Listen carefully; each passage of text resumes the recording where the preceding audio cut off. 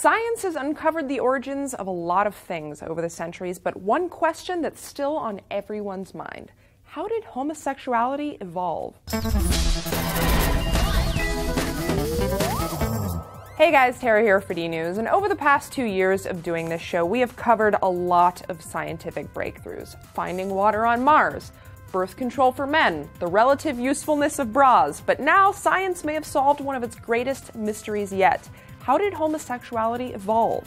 Well, according to new research published in the journal Archirves of Sexual Behavior, it may have evolved in order to promote social bonding amongst humans. This is the first study of its kind to find discrete evidence that our need to bond with others actually increases our openness to engaging in homosexual behavior. For their study, a team of researchers from the University of Portsmouth looked at the relationship between sexual attitudes and the hormone progesterone. What they discovered is that the more progesterone there is in a heterosexual woman's saliva, the more open she is to the idea of engaging in homosexual behavior. Likewise, heterosexual men who are subtly reminded about the importance of having male comrades reported feeling more open towards engaging in homosexual behavior, and that was particularly true for men with higher levels of progesterone. But what is it about this hormone that relates to all of this? Well, a bit of background. Progesterone is a steroid hormone typically found in women's ovaries and men's adrenal glands. In the same way that oxytocin is considered to be the love hormone, progesterone is basically the friend version of that. It's one of the main hormones responsible for caring and friendly behavior, which is why your levels of progesterone tend to rise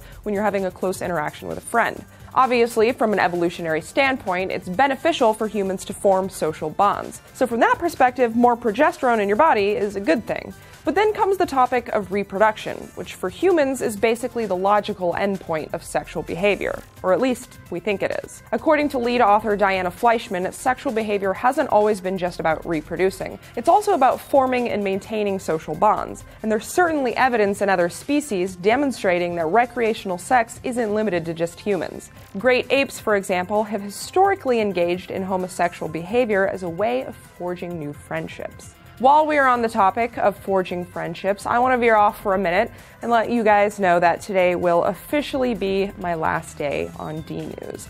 For those of you who follow me on Twitter, this shouldn't come as too much of a surprise since I did announce a few weeks ago that I would be leaving Discovery at the end of November. But I just want to say, for the record, what an absolute pleasure it has been working on this show. It has been such an amazing experience getting to host what I consider to be one of the best YouTube channels out there. No bias, obviously.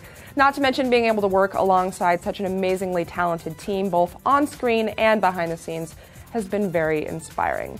I especially want to thank you guys, our viewers, for welcoming me onto the show and into your homes. You guys have been so wonderful to me these past 8 months, and I will forever cherish my time with D-News. Of course, if you would like to keep up with me outside of the show, I encourage you to follow me on Twitter at twitter.com/TaraLongest. As always, if you guys have any questions, comments, fun memories, embarrassing moments of me you'd like to reminisce about, please leave them in the comments below. Otherwise, thanks for watching. Hey guys. Damn it. I knew that was gonna happen. A hormone that's been shown to... Not only that, but they are protected against pneumococcal pneumonia.